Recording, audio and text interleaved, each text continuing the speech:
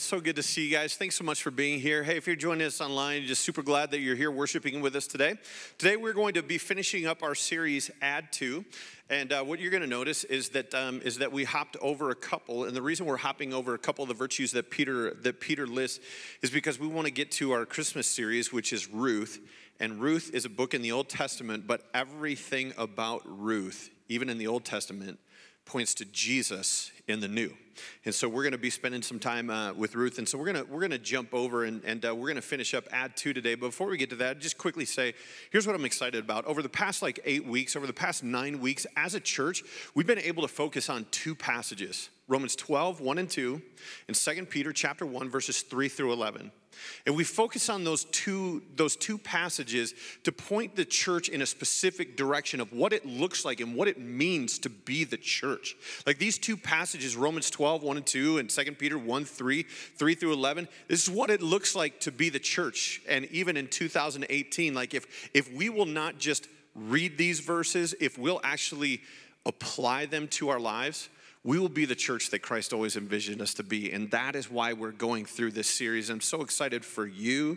I'm so excited for me. I'm excited for us that God would, one of the things I was thinking for him was for his word, so that we can know his word and that we can live his word out. And so today we'll wrap up Add To, which we'll just say it together one last time. I know it's your favorite part of the service where you get to say this, where we don't put the words up on the screen because I know that you have it memorized. And so here's what I would tell you.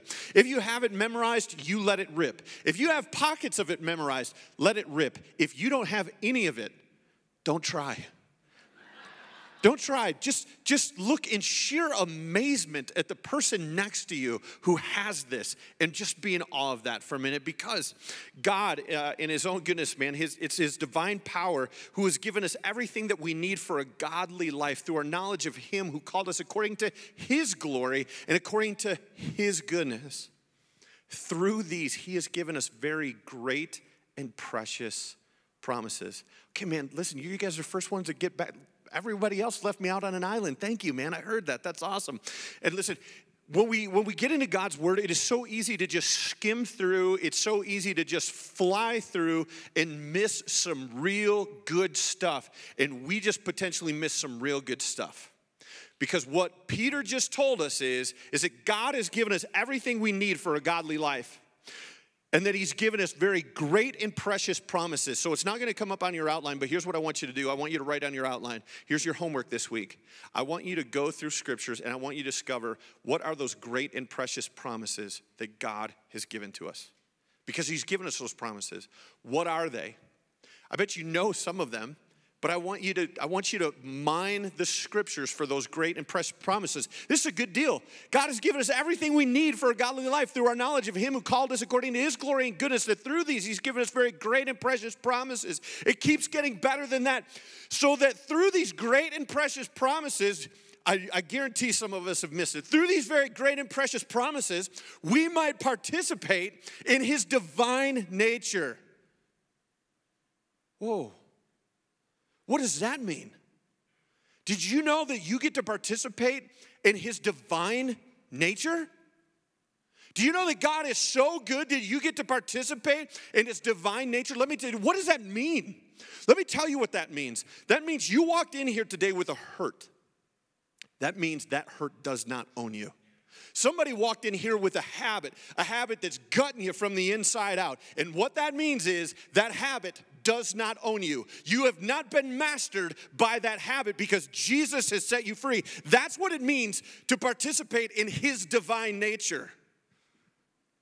Some of us got some hang-ups. Some of us got some stuff going on in our lives. And what I tell you, some of us got some sin issues going on in our lives. And that sin does not own you. That's what it means to participate in his divine nature. But it only gets better from there. Because God, in his goodness, chooses to make his dwelling inside his own followers. Did you know that if you are a follower of Jesus Christ, that his spirit lives inside of you? Dude, hold the phone. Like, God hasn't given you a spirit of fear and timidity. He's given you one of power and love and self-discipline. That's some good divine nature stuff. And we just look at divine nature like he lets us participate in his divine nature. We're going to live forever. Okay. Dude, you get that? You're going to get to live forever in the way that God fashioned and dreamed about when he made you? That you would be with him in a place where there's no sadness, no sickness, no suffering, and no death. That there's only joy, and there's only peace, and there's only love. And you get that through Jesus? Like Peter's telling us some big time stuff of what it means to participate in his divine nature. But then he's not done, because he goes on in 2 Peter chapter 1, 3 through 11. He says this, so that through these, you get to participate in his divine nature, and that through them, we get to escape the corruption of the world caused by evil desires. He's telling us the clock is ticking on this life. The clock is ticking on this world, but you are going to get to exceed the life expectancy of this place if you participate in a relationship with God. That is unbelievable.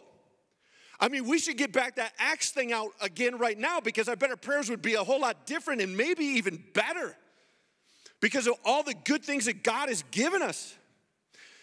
So not only do you get that, and then Peter says, okay, that's what God has done for us. Now, you have a role in this. Like, you, follower of Jesus, you have a role in this. He says, so therefore, make every effort. What kind of effort? To add to. Everybody say add to. Make every effort to add to your faith. This is it. This is the home run pitch. Make sure you make every effort to add to your faith goodness. Into goodness, into knowledge, into self-control, into perseverance, godliness, into godliness. Dude, have you guys had coffee this morning? I may have had too much. I don't know. Okay. Into godliness, and a mutual affection. For if you possess these in increasing measure, they will keep you from being ineffective and unproductive in your faith. Make every effort to add this list of virtues, because your effectiveness in your faith, your productivity in your faith, ride on this very thing. And if we don't possess them, it only proves that we're nearsighted and that we're blind, having forgotten that we have been cleansed from our sins. And then Peter comes back again and he says, therefore, brothers and sisters, make every effort to confirm your calling and election, so that you will not stumble, and that you will receive a rich welcome into the kingdom of our Lord and Savior Jesus Christ. So today we're going to look at the final two virtues that Peter lists. The add to. We're going to add to our faith mutual affection and love. Add to our faith mutual affection and love. Mutual affection, if I can just put it this way, it is unity. Think unity. That we're going to be unified. In love, think the way that God has loved you. That's called agape love. That's called unconditional love. That's called grace. That's called mercy. Listen, God's love is good, not because you were so easy to love or I was so easy to love, but because he is love and he is that good. And in fact, didn't Jesus say in John, I think it's John chapter 13, how is the world going to know that we belong to him? Oh man, so what Peter's talking about is a big deal. You see this mutual affection and love, this thing that Peter's talking about to us in 2 Peter, it's like the core DNA of a follower of Jesus. This is like how we live this out is absolutely paramount, because if we get this right, if we add to our faith, if today you will add to your faith, if you'll make an effort, every effort to add to your faith mutual affection and love, here's what's going to happen. If you'll add that and all the other lists, people will see Jesus in you. You see, this is a really big deal, because Jesus said, this is how the world is going to know that you're mine. And I don't know how you come at those two words, mutual affection and love, but when I read those, like if you just gave me a Bible and said, Mike, I want you to read these today, and I got the mutual affection and love, here's the tape playing in my head when I get to mutual affection and love. We're all arm in arm walking through a mountain field of lilies on our way home. It's going to be epic. It'll be euphoric. We're all going to always get along, and it's going to be easy. I've got this preconceived idea that it's going to be easy and it's going to be awesome as Jesus, and we'll all just skip together as we go through the mountain fields. But when you really dig down on that, if mutual affection matters, then we have to embrace the uniqueness of how God has made each and every one of us. And in order to do that, that's probably going to get messy. But I got this preconceived idea that it should be easy. If we're going to love others the way that Christ loved us, it's probably going to be difficult. It's going to be hard. But that's what we've been called to do. I want you to take any preconceived ideas that you have about this, and I want you to throw them out, because we got preconceived ideas about a lot of things. Some of us have preconceived ideas, which is basically an idea of what you think should happen or is going to happen, and it doesn't even have to be based on reality. Like I look out and I see some of my young friends who are here today, and you're like, one day I'm going to get a job and I'm going to be wealthy beyond all imagination. That's your preconceived idea. And then taxes and bills, and parents kick you out of the nest, and you got to pay for that thing too. And man, what happened? Some of us today walked in here, we have a preconceived idea that if I had a certain car, or if I was in a relationship with a certain somebody, my life would be complete. Some of us have a preconceived idea that if you didn't have to work with the people that you worked with, you'd be better at your job, or you would have more fun at your job. It's not your fault, it's their fault. You have a preconceived idea that way. Some of us have preconceived ideas that when you go out to eat after church today, that the wait staff is going to be so excited you showed up, that they were waiting for you to get there. You walked in and all of a sudden they heard angels sing, "Oh, they're finally here." And man, they've been waiting for you to get there. And then you sit and you make your order, and it's nothing like it was on the menu, but you order because they're so excited to serve you. This is your preconceived idea. And then what you think is, man, that food is going to come out at perfect temperature. It's going to look better than I thought it would. It's going to taste better than I thought it would. And what happens in a restaurant when when your preconceived idea is not met? It gets messy, doesn't it? The same thing happens in the church. If you think that love and mutual affection is going to be easy and we're running through mountain flowers together, your preconceived idea is going to totally get things messy, because we're messy. And to love people like Jesus loved us is going to take real hard work. And I went through a part of my adult life where I just thought that this is how it should be. And then I really started paying attention to Scripture. If you start paying attention to Scripture, if you go to like Matthew chapter 20, you're going to find this epic moment, because the disciples are on the road. They're traveling with Jesus, and here's John. John is right up next to Jesus, and he starts talking about Jesus' kingdom. Man, wouldn't Jesus love to talk about his kingdom? John thinks to himself. So he's like, Jesus, hey, when your kingdom comes, I know you had to pick these other dudes, but you really wanted me. Can you just make sure that like I'm right next to you in your kingdom so people can see me? And one of the other 11 dudes heard him talking. They're like, what'd you just say to him? Oh, nothing. And then John's mom speaks up. No, he was telling Jesus that he wants to be right next to him in the kingdom when his kingdom comes in. It got messy. The disciples started infighting right there on the road. You see, loving each other the way that Jesus loved us, mutual affection and unity, is going to take real hard work. If you go further in your Bible, if you read past the disciples, you get to a passage in Acts chapter 15. You've heard of super apostle Paul. Well, he was going out on these missionary journeys with a guy named Barnabas. Do you know what the name Barnabas means? It means son of encouragement. His entire essence of who he is to encourage others. Hey, man, I'm sorry you're having a bad day. What can I do to help you? Oh, hey, I'm sorry to hear this is happening in your life. Would it be okay if I stopped and prayed for you? This is Barnabas. Barnabas, hey, how can I encourage you? How can I serve you? And if you read in Acts chapter 15, you see that Paul and Barnabas got in a sharp argument. Do you know what sharp argument means? That's an epic throwdown. How do you get in an argument with the dude whose name means son of encouragement? And you both love Jesus, and yet it still happened. Let me tell you how it happened. You put a feeler in a room with a non-feeler. The feeler wasn't feeling heard. The non-feeler thought the feeler was absolutely insane and ludicrous and crazy, and it just got all kinds of sideways and messed up. I mean, don't you wish that God made people who thought and felt just like you do? It'd make life easier, wouldn't it? But that's not what he's called us to do. He's made us different on purpose. But it got messy. And so whatever preconceived ideas that you have about what love and mutual affection should be like and feel like, I just want you to know that it's going to take real hard work. And here's what I would tell you, that if we will live this out, it will produce a faith in us that produces a love that shows. A faith that grows is going to produce a love that shows. But as these guys, and then going back to what we were talking about, how this love and mutual affection thing, what I would tell you guys is as you read through scriptures, it didn't keep followers of Jesus from fighting.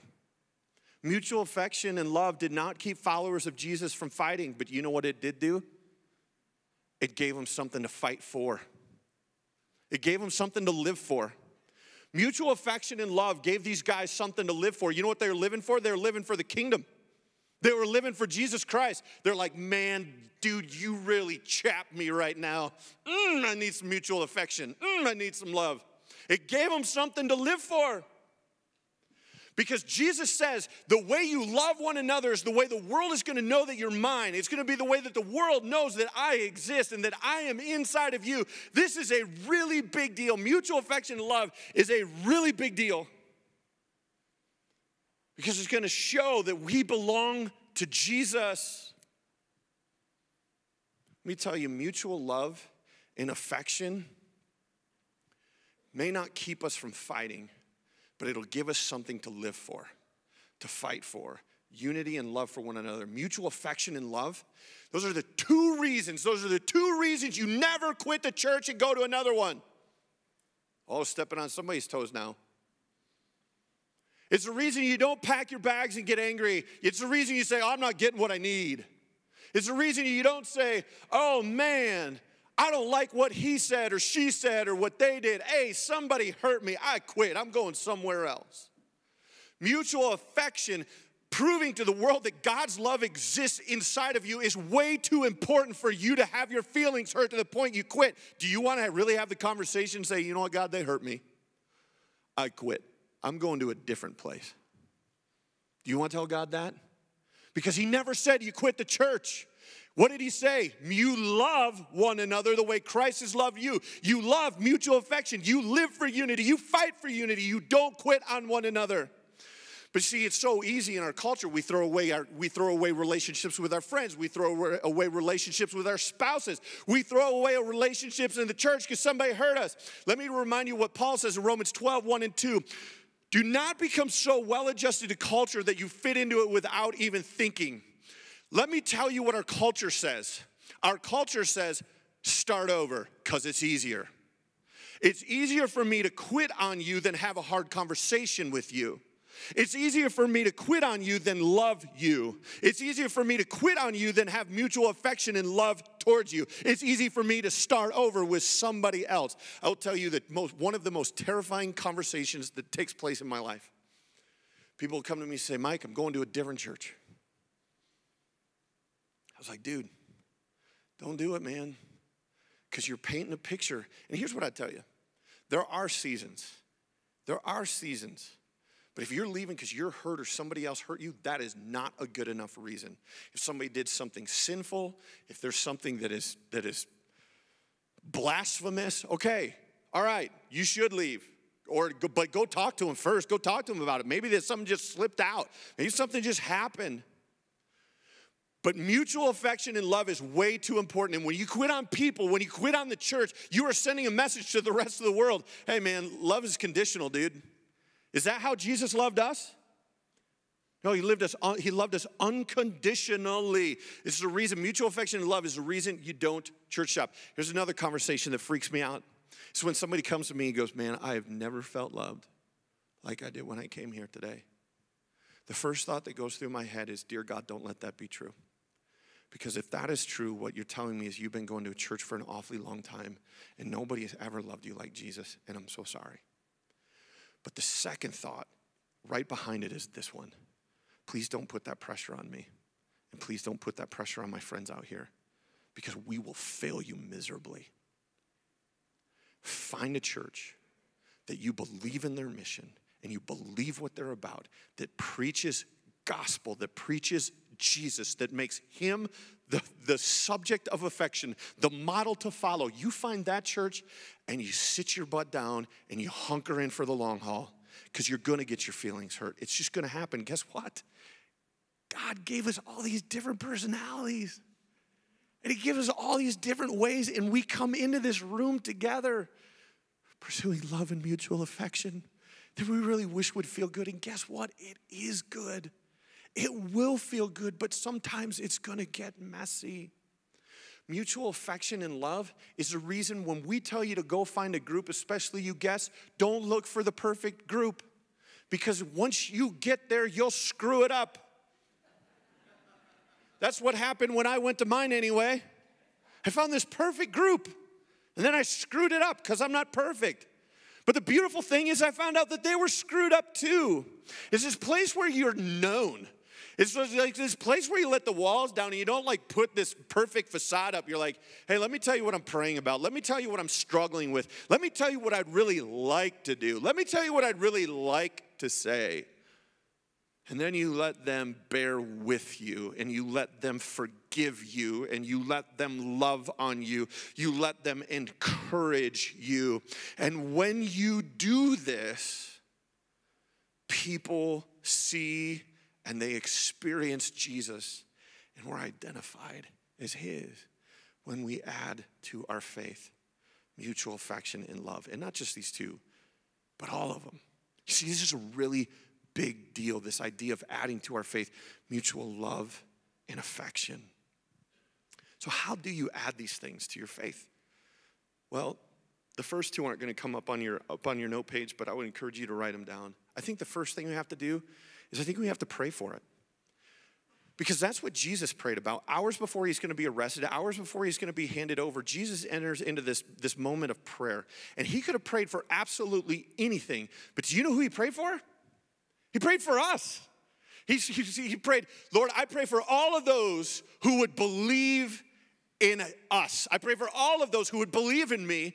Pray for all of them for all time. And I pray that they would be one as we are one. What did Jesus pray for? He prayed for mutual affection.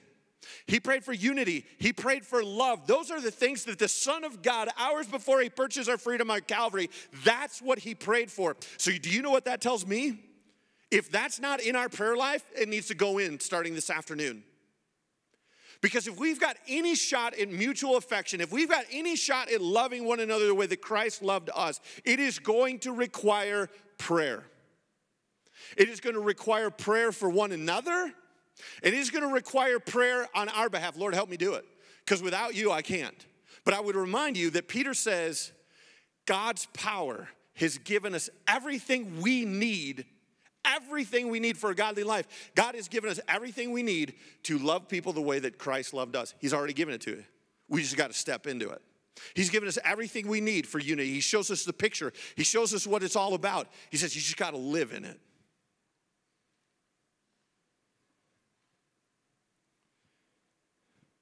We should pray for it. If Jesus is praying for it, we need to pray for it. We need to pray for one another. You see, mutual affection and love is a really big deal. It's how we'll be known. And I'll tell you just one more thing about mutual affection and love. It is such a big deal. It is the reason the church polices gossip itself. Because when we gossip about somebody, we are cutting the church off at the knees. They're like, that doesn't look like Jesus. Jesus never did that. And that's why we say, hey, we can't have this conversation. We don't play for that team. We play for the unity team. We play for the way Jesus loves team. So when that happens, stop it. Cut it off right there. It's the reason that we're willing to confront somebody, not for moral high ground, but for the sake of God's church. But we got to pray for that. We got to pray for that for one another. We got to pray for that for ourselves. The other thing that we need to do is, again, the example that Jesus set, is he loved us. He loved us. He loved us. If we've got any shot at mutual affection and love, we need to love one another the way that Christ has loved us. Do you know what that means? we can't run any churches down in town. We can't compare this church to any other church. You see, those churches, and let me just start naming them: First Baptist, Hope Church, Restoration Church, the Fort Ministry. Those are our brothers and sisters. If we got any shot at mutual affection, if we got any shot at loving them as Christ loved us, we have to be praying for them. We're not in competition with them. We need to love them, not compete with them. Like when I hear people come and say, like, oh, they'll tell me something and it's typically negative about another church, I said, are you absolutely nuts? I said, I pray with those guys. I text those guys. We're on the same team. There are people whose lives literally hang in balance. Their eternity hangs in the balance. And God wants to use those same churches to reach those people. You see, if we're ever going to achieve mutual affection and love, it has to extend beyond these walls. And it has to be able to extend past our property borders, past our city borders, past our state borders. See, we are part of a global organization called Christ Church, God's church. And all those Christ-centered churches are our brothers and sisters that we need to be praying for. And when we mutually pursue mutual affection with them, and when we love them and pray for them and support them, we are proving to the world that we are His. And let's just be honest, we haven't been doing a very good job. But today, because of what Peter challenges us with, we get to add to our faith mutual affection and love. So how else can we add to our faith these two things? Well, it's going to take humility. Humility, in essence, is not thinking that other people are better than you. It's just thinking of yourself less. It's putting other people's needs in front of your own needs. And the ultimate example of this is Jesus. Because if you read Paul's words in Philippians 2, he captures the essence of humility in Jesus. So in Philippians chapter 2, it says, Jesus, being in the very nature of God, did not consider equality with God as something to be grasped. Instead, he humbled himself and made himself a servant unto death on the cross. Jesus, the Son of God, part of the Trinity, the triune God, on equal footing, did not consider equality with God the Father something to be grasped. He humbled himself, and he thought about us. And do you know how that passage starts? Your attitude should be the same that Christ Jesus had. He humbled himself. He did not consider equality with God something to be grasped, but humbled himself, and he put on the nature of a servant. If we've got any real shot at adding to our faith love and mutual affection, we have to lead our lives with humility. And let's just get practical about that for a few minutes. I'll just pick on a whole bunch of people. I see athletes, I see young people out here today. Man, you guys look good. You guys are young, you're athletic, you're winning state championships left and right. It's good to be you. You get my age, you get aches and pains. When you play on a team and you love Jesus, you want to show that team that Jesus really matters to you and compete at the highest level, you put team needs above your own. You do that simple thing and you help the team win. You do whatever the team needs you to do, even accepting a lesser role, and you are showing them the love of Jesus. I sit and I think about my young professional friends in this room. When you go to work for an organization, you're playing for a team. I think about the realtors out there. Man, you're playing for a team. Yeah, do you want to get the sale? You bet you do. Do people need you to help them find the house of their dreams? You bet they do. But don't forget, somebody had to go and find that house, take a picture of it, put it up online, and then you lock that sucker up like Fort Knox. You ever drive by a house for sale and you see that big thing hanging from the door? You're like, my goodness, you need to be able to bench press 200 pounds just to lift that. And then on top of that, you got to memorize a code while you've got that. Somebody had to give you that code. Without that code, you're not getting in to show that house. You're not getting the sale. Listen, you are important in the sale of a house. You are quintessential to the sale of a house or a property, but you needed somebody else to get there. And let's just right size that thing and lead with humility. And every time you make a deal, make sure that you go and you thank somebody who helped make that thing happen. To just say, hey, didn't all depend on me. I think about my doctor friends out there. Man, dude, we need you doctors to be excellent in every way. We show up, we are absolutely dependent on you. But don't forget, it took a scrub tech to scrub those utensils to make them clean. It took somebody to go into that OR and make sure it was a sterile and proper and prepared environment to get it done. When that surgery happens, yes, you're going to get the credit, but don't forget, you weren't the only one who did it. You're part of a team. That's humility. Saying, hey, simple, hey man, thanks for making sure this is ready. Hey, thanks for making sure my tools are ready. Hey, I couldn't have done this without you is not too big of a statement, because here's the truth. You couldn't. They did. They made it way so you could do it. Now I've picked on some professionals. Let me pick on the church world. You guys, this is not Mike Fackler's church.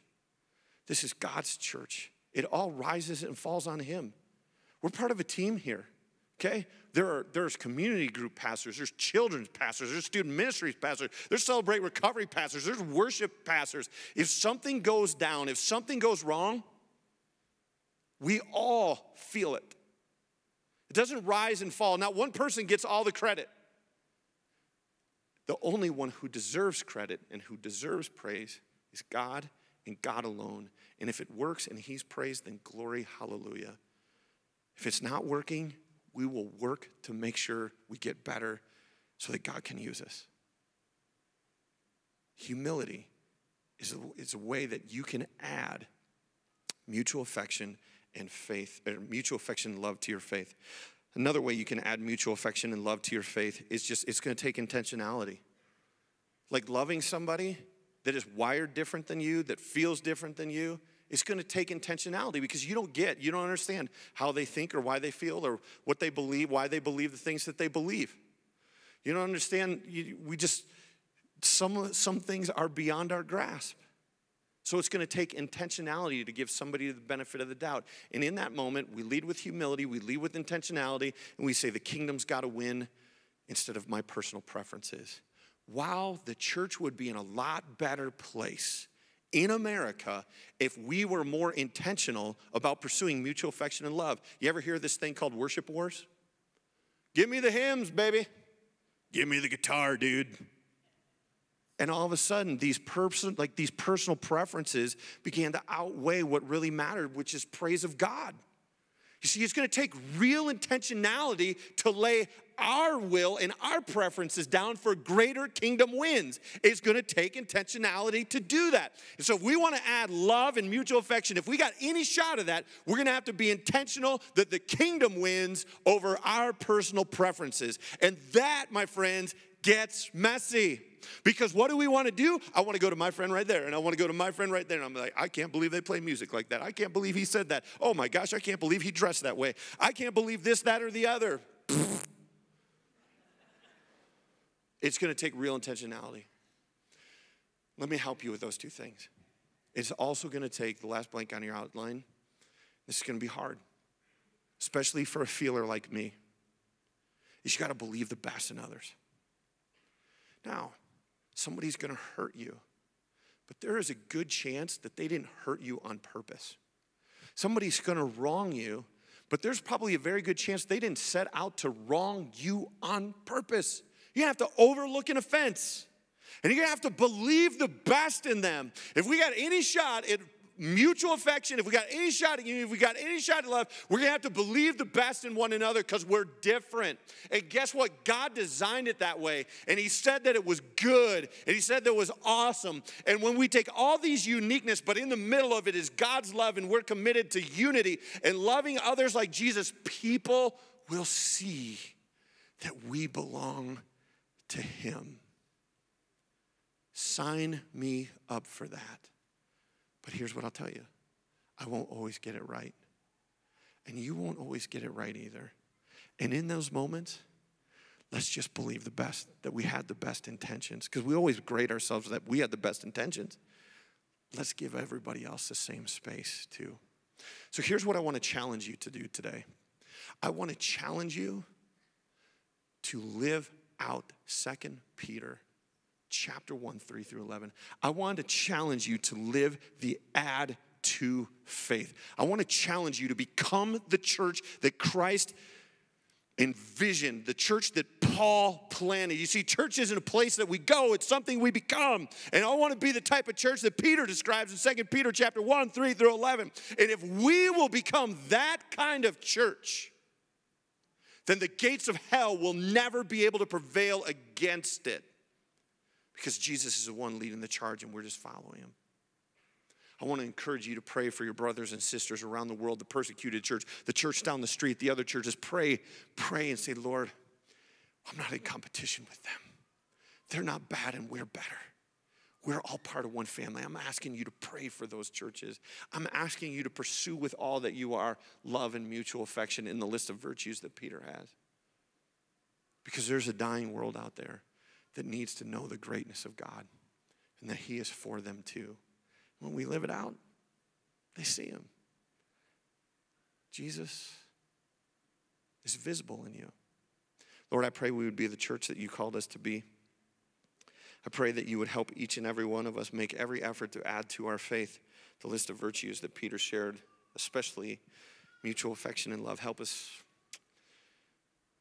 lead with humility, intentionality. Help us pray for unity. God, Holy Spirit, ask that you would remind us to do it. Help us live it out.